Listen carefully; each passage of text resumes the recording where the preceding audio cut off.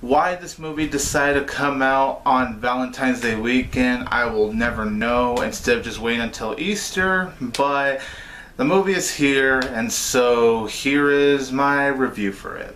Ooh, rebel just for kicks now. I've been feeling it since 1966 now. Might have had your fill, I feel it still. Hey there everybody, this is 22 Tiger Dude here, and I am here to review Peter Rabbit. So Peter Rabbit is directed by Will Gluck. The film is based off of the classic tale by author Beatrix Potter, and the film stars Domhnail Gleeson and Rose Byrne, as well as having the voice talents of James Corden as Peter Rabbit himself, along with Margot Robbie, Daisy Ridley, Elizabeth Debicki, and Sia. So Peter Rabbit tells the story of the rabbit himself, Peter, who loves to go to this farmer's garden and harass his neighbor, old Mr. McGregor, like he really enjoys doing this, until one day Mr. McGregor dies, and when that happens, Peter and his animals, they have a nice celebration. They see it as an opportunity to go to that garden whenever they want without no one getting in their way, until Domhnail Gleeson moves in and becomes the new neighbor. And so when Peter and the other animals, especially Peter, do not like the idea of him getting in their way, let's just say, to put it lightly, a lot of shenanigans go down. So going into Peter Rabbit, I was dreading the hell out of this film. I was seriously not looking forward to this film. I was actually up for the idea of a Peter Rabbit movie when I heard about it. When I read the plot synopsis on IMDb and just knowing that movie was going to happen, I was honestly down for it.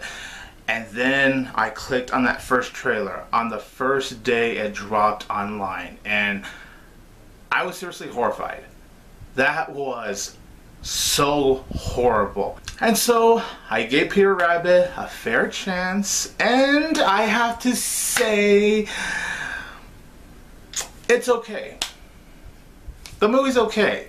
It's not anything I'm gonna remember, but it definitely was not as bad, not even close to being as bad as the trailers made it to be. Now, to start off with my pauses with Peter Rabbit, I will say, in terms of the animation, on the rabbits at least, the rabbits looked decent. I wouldn't say it's the greatest animation or anything, but I think the rabbits, they looked at least decent. They didn't look that bad. I do think the voice actors did a really good job in here too. Like James Corden, I thought he did do a very good job voicing Peter Rabbit. For what he needed to do to bring the character Peter Rabbit to life, I think he did do a good job with it. Daisy Ridley and Margot Robbie, they also do voice work for this film. Margot Robbie is also the narrator for this film, and I thought she did a very good job narrating the film. Elizabeth Debicki was also really good here. Sia, I guess, was okay. So voice work wise, everyone I did think did their job pretty well. Rose Byrne did do a very good job as this character B, who is this woman that Peter and the others are very good friends with. Like, she loves Peter and these other animals, and I thought she did a very good job playing this character. Rose Byrne I always found to be so likable. She was very charming here. Domhnail Gleeson I thought was really freaking good too.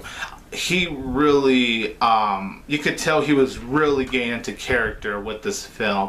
When I saw him in the trailer, I was quite hesitant with him, but seeing this movie, the guy goes all out. He is full-on cartoony, but I think he pulls off being cartoony very well. He even had really good chemistry with Rose Byrne, which was a surprise to me, but yeah, even him and Rose Byrne had very good chemistry with each other, and they both just acted very well here. And Sam Neill, who, you know, obviously is not in the film that much, but I do think for what he had to do in the film as old Mr. McGregor, he was really good. He's kind of unrecognizable too, to be honest. Will Gluck, who is the director of movies like Easy A, Friends with Benefits, and Annie, the 2014 remake, he did a good job here. The directing actually wasn't that bad. It was good. I do think the most impressive scenes when he directed this film are the chase sequences, like when old Mr. McGregor was chasing after Peter and the other animals, and when the new Mr. McGregor is chasing after Peter. It looks very impressive, honestly. The humor at times is surprisingly genuinely funny. Like, there were actually some moments in Peter Rabbit that actually made me laugh, and that's something I did not expect. There's actually times where it does have very clever humor going for it, and it was very well done. There's a little running gag that deals with the rooster that I will admit that was actually very funny and pretty clever too. And the film, I will say, it's surprisingly pretty respectful to Beatrix Potter's work with the novel. One of my worries is that it was just going to trash on that tale, and it really doesn't. It's actually very respectful. There's even a couple of times, especially in the beginning of the film, where it has these traditional animated sequences that, you know, pays homage to the drawings that you would see in the tale. And I thought that was very cool. I thought when the film did have these traditional animated sequences, it was actually very cool. I honestly wish the rest of the film was like it, because those 2D animated sequences were honestly so good.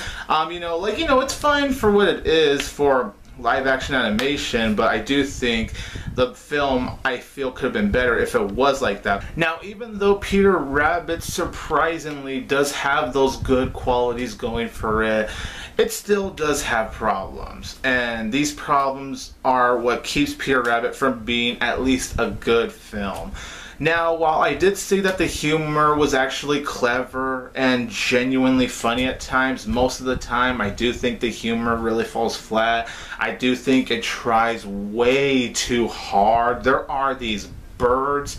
There's a running gag with like these singing birds, and not even the first time it was funny. Every time these singing birds showed up, I'm just like, okay, can we just stop with this gag? It's very tiring. There's other gags that are tiring, but those singing birds in particular, I just did not like at all. And that's the other thing too. There's times where I am genuinely annoyed because not only with the humor, but just with Peter Rabbit, there's actually times, and that's not to blame James Corden. He does do a good job voicing him. It's more of the character. I know this character is a rebel, but his behavior, I'm not gonna lie, did get on my nerves at times. The script is also incredibly predictable.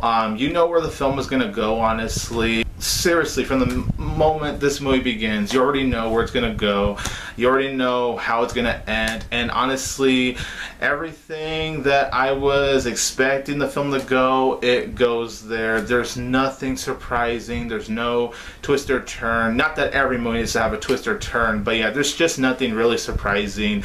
The script is honestly incredibly predictable. I think some of the dialogue could have been written a whole lot better. The animation, oh Lord almighty, it looks bad.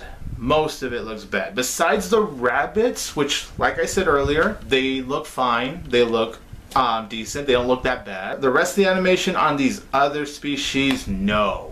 Oh, ho, ho, ho, ho, no. The birds look awful. There's this fox that looks awful. There's this deer that looks awful. The rooster, even though I like that running gag with the rooster looks really awful.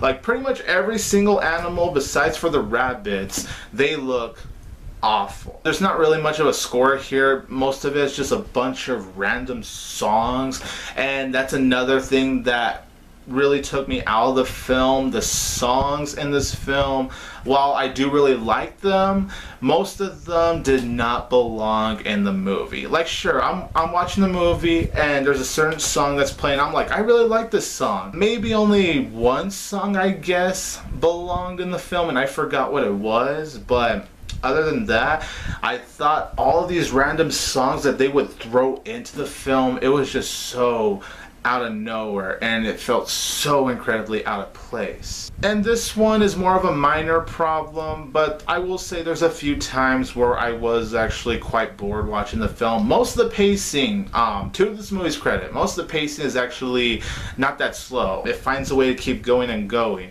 But there are a few times where I was getting kind of bored watching this film, and it could have picked up the pace just a little bit. And I would even say, even though I really like Rose Byrne and I do actually like her character, the major problem I did have with her character is the fact that she believes a bunch of rabbits, but she doesn't believe Domhnail Gleeson. Like, I get it, she holds these rabbits nearest and dearest into her heart, but the fact that she's starting to have this connection with Domhnail Gleeson and all she believes are just the rabbits but not him, I just thought that was stupid. Overall, Peter Rabbit is surprisingly okay. There's some good humor, very good humor I would even say. Most of the movie is surprisingly entertaining. It's forgettable, granted, but it's entertaining. It's able to get me through. It's a decent film. Those problems I did mention, however, are what hold it back from being a good movie. I can't quite say it's good, but it's decent. I was entertained. I'm not mad I saw the film. I'm gonna give Peter Rabbit 2.5 out of 4 stars. So you guys, in the comments down below, let me know, what did you think about Peter Rabbit? Were you looking forward to the movie? Were you not looking forward to the movie? Did it live up to your expectations? Did it not live up to your expectations? Let me know your thoughts in the comments down below. Thank you so much as always for watching. This is 22 Tiger Dude here, and don't forget that I will always have Tiger Power!